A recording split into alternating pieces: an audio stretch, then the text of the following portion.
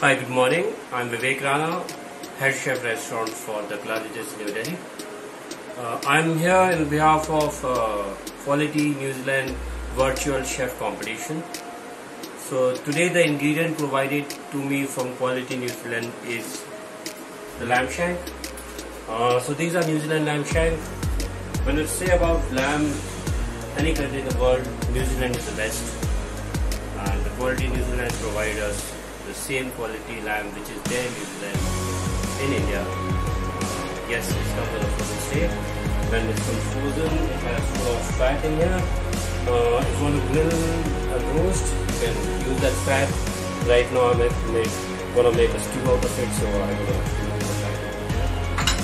So what I'm gonna make today? So I'll be making lamb upa curry with crispy dosa. Upa curry is a dish from southern India. Here we're gonna make our freshly ground spices. So basically cumin seeds, some star anise, cinnamon, black pepper, grated coconut, urad dal, turmeric. So these all we're gonna roast every bit of it, and we're gonna make a paste. So let's roast the spices.